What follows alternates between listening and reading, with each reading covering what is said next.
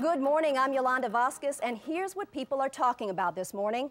Bitter, bone-chilling cold. No cost on this recovery mission just yet, but a lot of the time was volunteered. Meanwhile, the final report from the NTSB could take up to 1 year. Federal charges aren't Lewis Williams' only legal problems. The state of Maryland has also brought charges. You know, I could get used to this. This has turned out to be really fun. Last week it was Corvettes. This week convertibles. I mean, I'm turning into like some kind of automotive mama over here. The 37-year-old shot himself in the hip when the gun accidentally went off during a game between Maryland and Wake Forest. No word yet on whether Sanders will be disciplined for his actions. I probably shouldn't be skating on live TV, especially since I haven't done it in several years. In fact, I was saying the last time that I ice skated was at Rockefeller Plaza in New York City. Not wanting anyone to come into this area. Now, this is about as close as we can get, but if you look over my shoulder, you can also see there's an extended ladder and a roof that's been completely destroyed. 5 people have been arrested in connection with Nicole Towns' beating. Charges range from attempted first-degree murder to child abuse. There will be a prayer vigil held on Nicole's behalf this Wednesday. Now back to you in the studio. Welcome back to NCAA on Campus on Fox Sports Net. Are you a failure if you do your best? John Wooden says no. He maintains that if you give a first-rate effort, you would achieve a higher level of personal success. New venture that is truly unique. Yolanda. Well, Jeff, this is exciting. The general manager of Security Square Mall says Soul Plaza is the first of its kind in the nation. Now, there aren't many places where you can do your traditional mall shopping and then within a stone's throw, step into a space that celebrates Asian culture.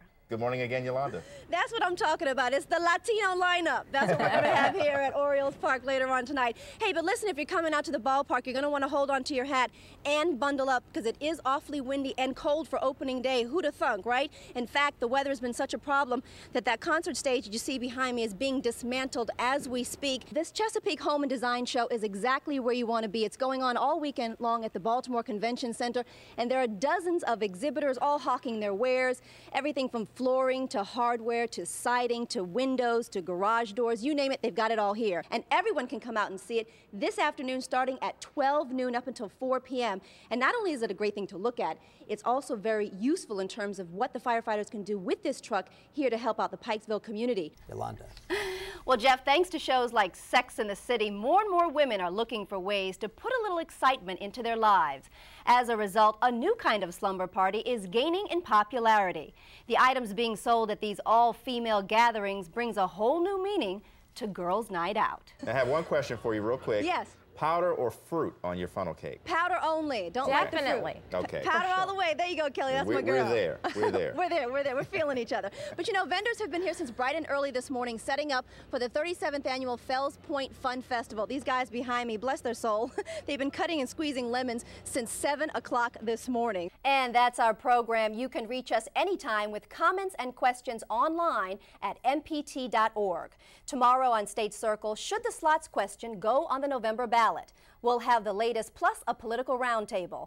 Now for all of us at MPT, I'm Yolanda Vazquez. Thanks for watching and have a wonderful night. 80 firefighters took part in this operation during the last week and a half. Their job is now complete, but the investigation into what caused the accident is far from over. The final victim from the Seaport taxi accident is going home. All 3 bodies have now been recovered from the waters off Fort McHenry. There was many roller coasters in the last 10 days, to say the least. We weathered a lot of storms. The events of March 6th are still under investigation, the boat being inspected. We don't determine fault, we determine why. And our whole purpose is to ensure safety for the future. Strong winds from a violent storm caused the taxi to capsize with 25 on board. Nearby naval reservists rushed to the scene, pulling out survivors. 2 of them, Joan Pierce and her daughter Lisa, died at the hospital. The vessel's captain, Frank Deppner, survived. I'd like to express my deepest sorrow at this moment to those who have died, as well as those that are missing. The recovery effort to find Corinne Schillings and her soon-to-be fiancé Andrew Rochella and 6-year-old Daniel Bentram was exhausting for firefighters. This could take a very long time. In all, 10 days. Private companies helped in the search by using mini submarines, donated sonars, even high-tech classified military equipment. But in the end, it was human divers who had to check out each individual lead in the cold, murky waters. Once you're 2 foot underwater. I mean, you can kind of see the light, but it's like looking through a cup of coffee. Diving in dangerous conditions. But by the 35th time, they proudly confirm what had become a motto during the search: never leave anyone behind. No cost on this recovery mission just yet, but a lot of the time was volunteered. Meanwhile, the final report from the NTSB could take up to 1 year. The matter at Maryland General now so serious it's warranting a congressional hearing into questionable HIV and hepatitis C testing. If they had evidence that a test was faulty or that people were walking away from a testing site with false information, it is shocking to the conscience. I knew that that was life and death. The former lab tech who exposed troubles with the testing will be called to testify at the congressional hearing. In an interview with Eyewitness News, Kristen Turner tells us she came forward because the hospital ignored her concerns. That's the only reason that I took it in my own hands and talked to the state about it, because I don't really understand why nothing was done. Turner says she contracted HIV after a horrible accident with a blood analyzer machine now under federal and state investigation. She is suing the manufacturer, the hospital, and its laboratory director for $30 million.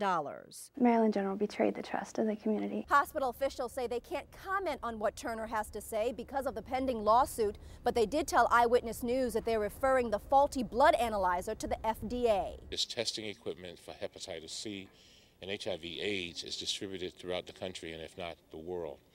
And so it's of tremendous interest to the Congress and to the federal government. And Maryland General is now widening its retesting efforts. Originally, only 10 to 15% of tests performed between June 2002 and August 2003 were in question. Now those numbers may go up. It's really scary. I wouldn't trust any result that came off of that machine. Yolanda Vazquez, WJZ Eyewitness News. More than 10,000 people now practice bee venom therapy to relieve symptoms of arthritis, lupus, and a host of other ills.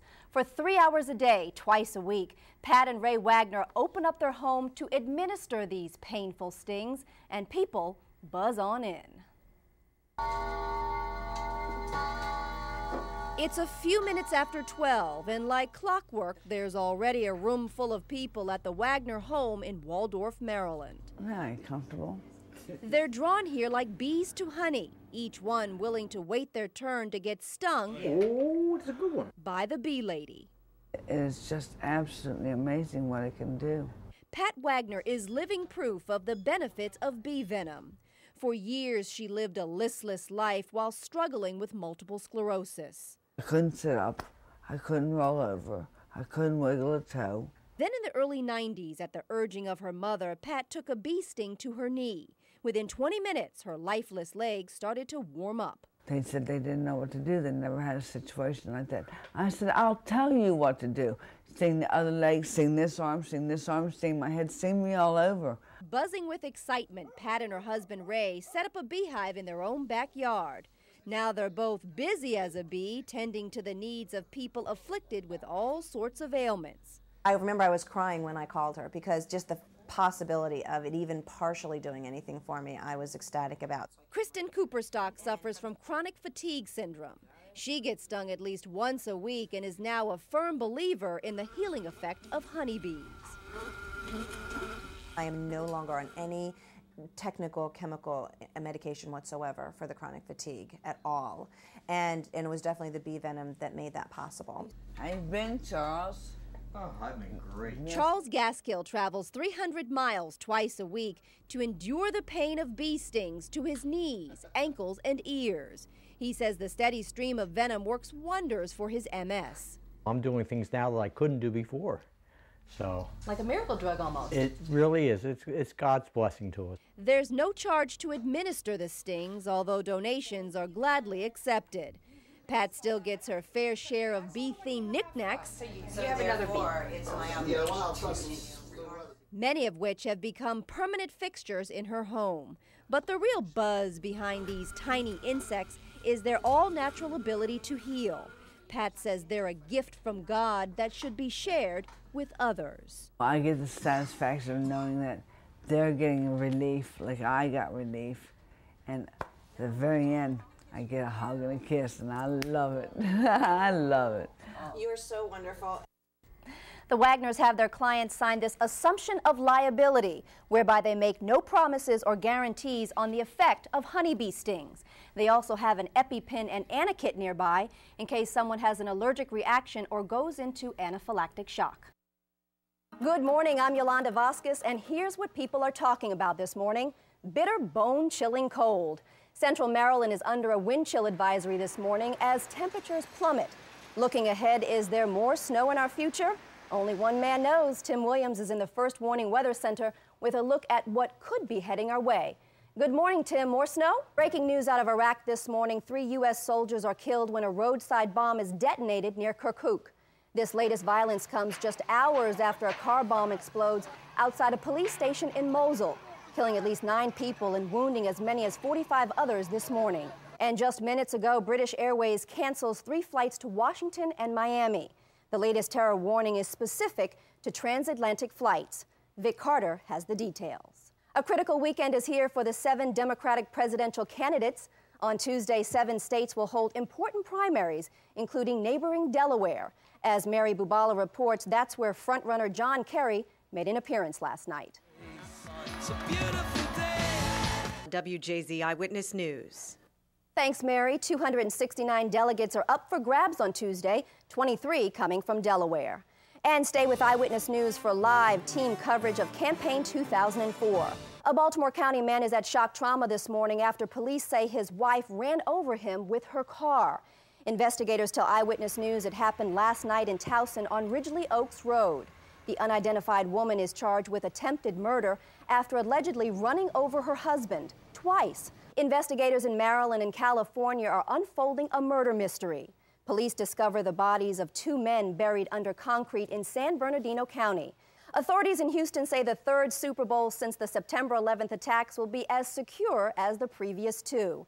More than 25 agencies will be keeping a watchful eye on the city this weekend at a cost of well over $1 million. A new security fence has been erected around Reliant Stadium. Metal detectors have been put in place. There will also be a no-fly zone over the stadium tomorrow. We'll be back with more, so stay tuned.